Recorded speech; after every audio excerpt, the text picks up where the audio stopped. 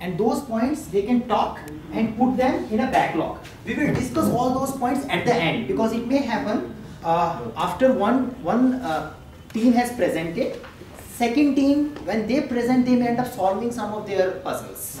So first team starting, talking about their discussion summaries, talking about their issues and putting their issues on backlog, going back.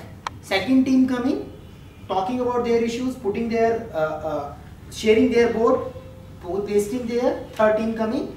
Once all the three themes are done with it, we can remove the issues which already got answered, and rest of them we can discuss in a group. Okay? Format clear? Yeah. Okay, start. You all can come together, one can lead, take a lead, anything. Come. Yeah. So you are like reaching at a climax stage. Come. Good. So, yeah, if you find this is far, then we can stand also. Up to you.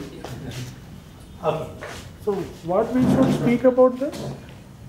What is your process? Like, what all you have understood about this board, and these issues you can post them into a backlog once you explain. So what we have done is we have derived this Kanban board from the value stream described by him. Okay, so he has actually described the value stream that he follows in his company, and we have derived this Kanban board from that value stream. Yeah, and let me explain the process. Okay? True. So the requirements comes from the customer. Okay, and these requirements directly doesn't go to the development team. So there will be a product manager. So product manager will be having interaction with the customers, not the development team. So he collects all the requirement features what a customer is expecting. So he collects the list of all the backlog items. So we can say that the customer features are backlog items. Okay, and after that it goes to the product manager, and product manager will be interacting with the development manager. Okay, because development manager is aware of the different teams, not the product manager. And by discussing product manager and project, what we call project manager, these two guys will allocate the things to the development team. And then, as usual, testing and implementation. Okay, that is the process which was followed in my earlier development organization. Yeah, go ahead. You would have to put You the should names. have the cards only. These cards we didn't write it, so you should write what is the feature of. So share. So just general quick information. What all information do you put on a card? See, you can have the name. You should have the name. Name of the person who is working on. Name of the person who is working on, so that the team knows who is working on it. Okay. You should probably have the amount of time left. I mean, I'm not sure what task is working. Yeah, definitely. That's the task. Task name.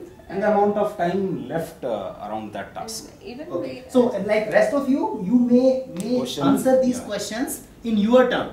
So, when I am asking what all items, what all information should be there in a task board, then if you add something, you put it when you talk.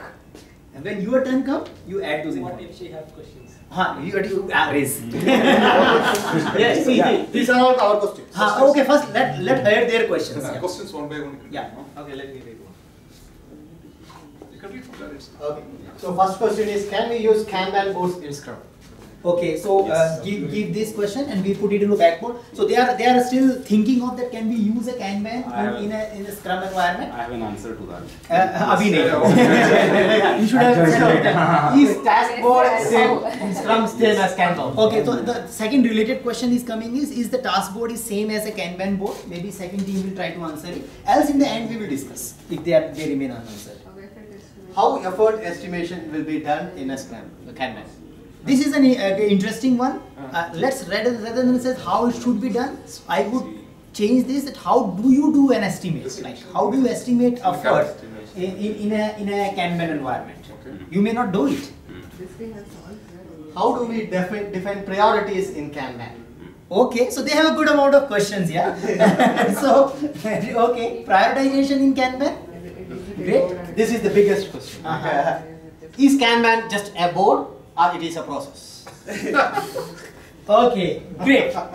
So after listening their questions, do you still have a question? They might have the answer, right? We have similar set of questions. Oh! Okay, so we will talk. Great, thank you. Yeah. Team you are.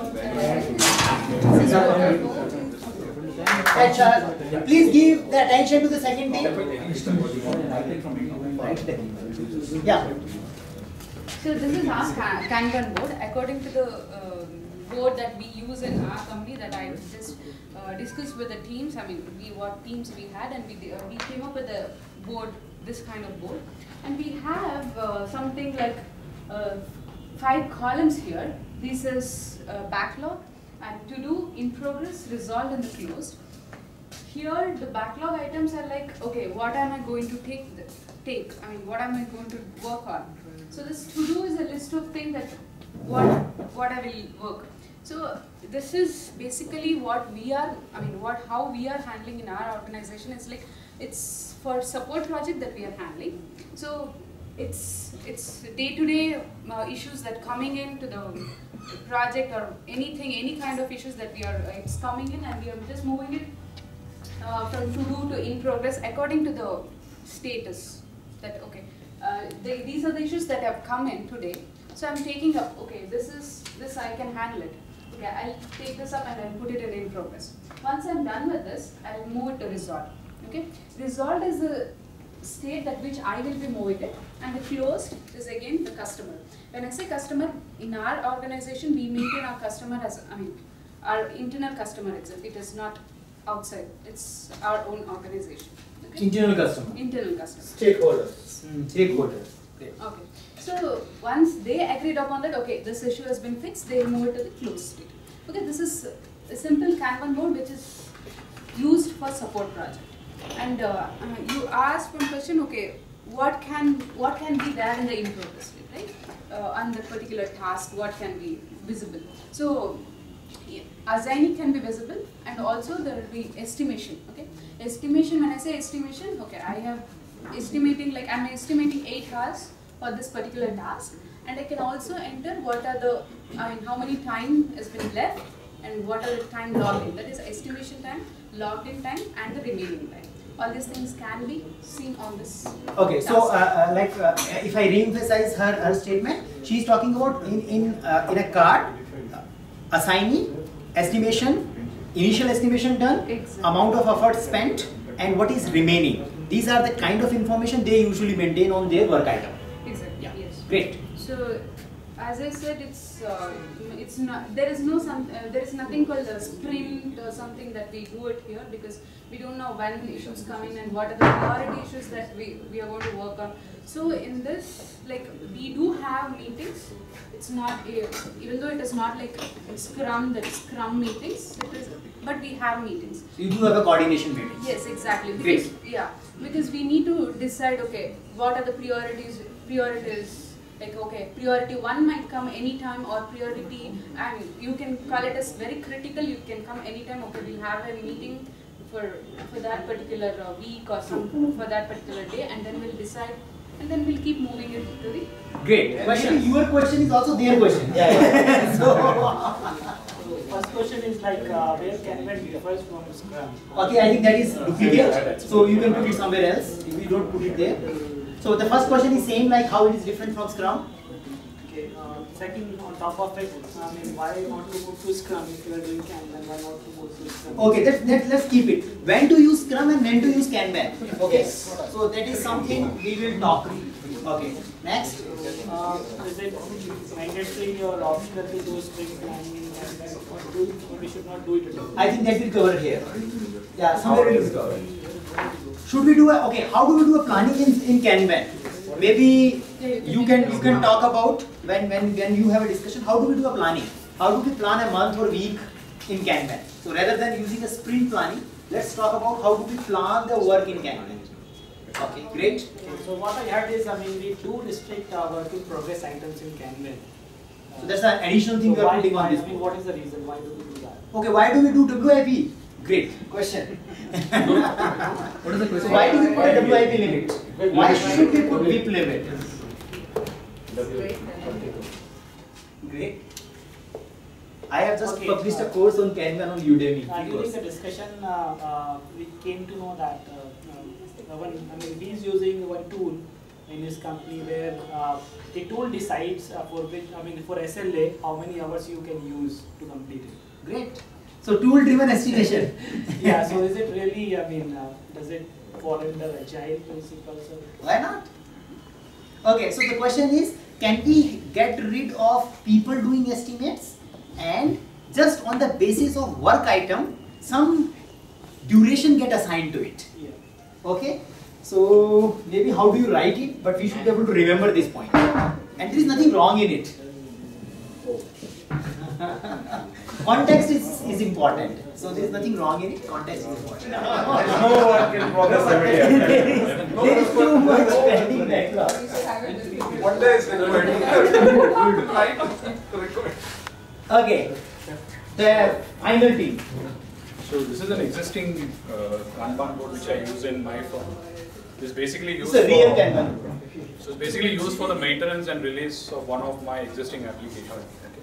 So what we have done is that we have created 3 swim lanes here.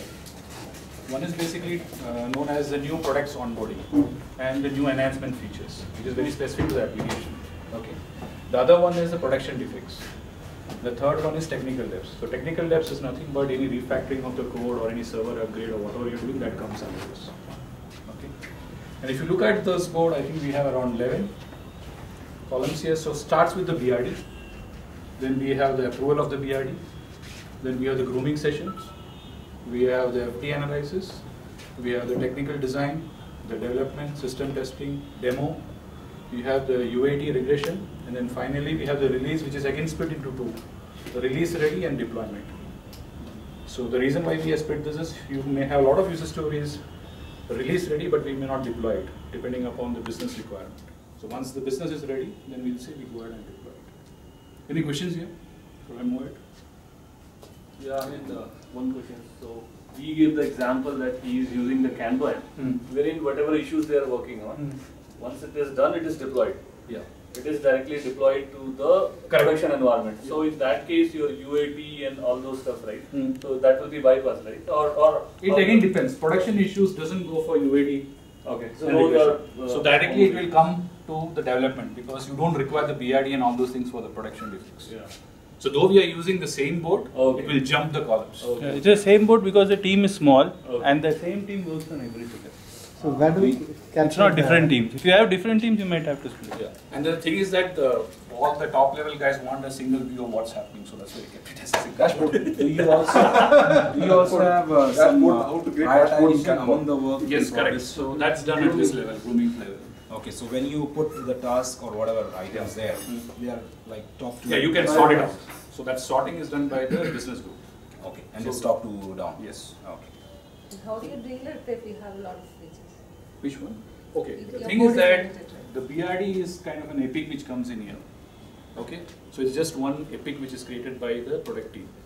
When during the FD analysis, that's where the solution architect and the PA split that into child user stories. And how do you refer back? Maybe to That's all linked in version 1, so I don't have to really do that. So it's all done with the tool. It's a tool, yes. Okay, they use version 1. So until unless the entire user stories are complete, the epic will not go for the deployment. So those are. What is BRD? It's a business requirement document. So we still follow the BRD document. It's not created as a user story because this product requires around approval from various engineering teams and all those things. So okay. A tool or you display on the tool? no, there's no board. It's purely on tool because I have a team here as well as in US. So it's So what is the purpose here? To know the status or to make some improvements if required? see, that is what we are looking at. So the thing is that we need to know where it is getting stuck. That's one of the issues which I am facing. So for example, if I put a WIP that is working limit, say for example, I have around 2 testers, right? They are working on 2 user stories. One of the user stories has resulted in a defect which they cannot proceed. So where do I put it right now? So that's what my concern is. That's one of the questions we have. So that's what, see, for example, this guy is working on 2 user stories. There are 2 team members here. One team member will be, capacity will not be utilized because he is now blocked. Can I move something here? The system won't allow because the work limit says to. It says only 10 items can flow through, no, what do you do now? And everything comes and stops there. Stops there. You don't capture impediments here. That's what blocker is basically an issue created in version 1. Doesn't let me. No, not on the board. You don't capture impediments on the board. That's what I'm saying. So in the version 1 itself, you can create an issue and assign it to the particular user story. So There is a, we will discuss.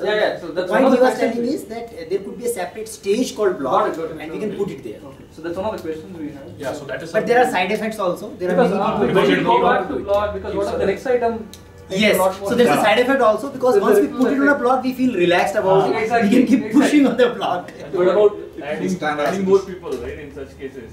Have you done this, like, adding some more people? That's another challenge, getting people. That was my question. Like, how do you know, like, who are all working in a particular? So that's why. So the card has it. So if you look at the version 1, it will know who's the owner, who's the product owner, who's working on that part. And also it will tell you the cycle time, how long this particular card was lying in this state. So everything is driven by the system. So the cycle time क्या होता है? So, but then you are saying this doesn't exist on board, it is only on the tool. Yes. No board. No physical board. No physical No board. physical board, it's tool. Digital board. Digital. So yeah, So they have a digital board like digital this. board. Yeah, correct, yeah. that's still a board. It's okay. Yeah. And it just should not be on the tool. So if there is some digital board. It can be projected on LED, TV. Yeah, it's still, that means it's still a board. Another question is, since you are doing a lot of new products, new requirements as well, it's not more of a service and let's say support kind of thing. Why did you go for Kanban style, not Scrum? See, the thing with the Scrum which I tried earlier is, you are limiting yourself, saying that within this 3 weeks I complete it and the team is working on that part. Suddenly a production issue comes, what will you do? Or there are change coming in, because this new products, there's a lot of change happening. So you can't do it by Scrum. We tried it and it was not working. That's why we have to keep it open. So in that way, there's a flexibility. Like if I'm working on 2 of the products, if the priority can be changed by the business, whereas in Scrum you can't do that. So it's basically the same team is handling both Yes. production as well as the... All the 3 are handled by the same team. And No, because the same similar board we have used for development, and that is for a safe kind of thing, wherein we have put different stages for a working process. Yeah, I think this can be used even for development basically. If just talk about the challenges, the WIP is something we already discussed. The other thing was still write it. Discuss as in we'll put it in to discuss. Okay. Cycle and throughput, as in when you have so many stages, how do you really track? How much time a work item takes to really finish? How do you plan? Because it has to go into the next stage of planning all of that. Okay, great. He said technical debt is one of the stream that his Class of company service. their class of service that they are tracking. But where I work, technical debt is something nobody cares about. They say, no, don't even bring it to me. It's something that you handle internally. But so that I can't put anything visually here. So we discuss a quick thing. What I do is, we have I call it the verse of Scrumban board. We have, anytime anyone finds a refactoring thing to be done, you put a sticky note there with a date on when it was found. As and when we find time, we pick it and do it. It's been working great for my team because we've fixed we are like, we don't have any debt as of today. We fixed a few things today, so that really helps. So that's the point. So this is something you want to discuss if you want to track. Requirements granularity, again, I think that's what he talked about. Epic for user stories. That's it. Great.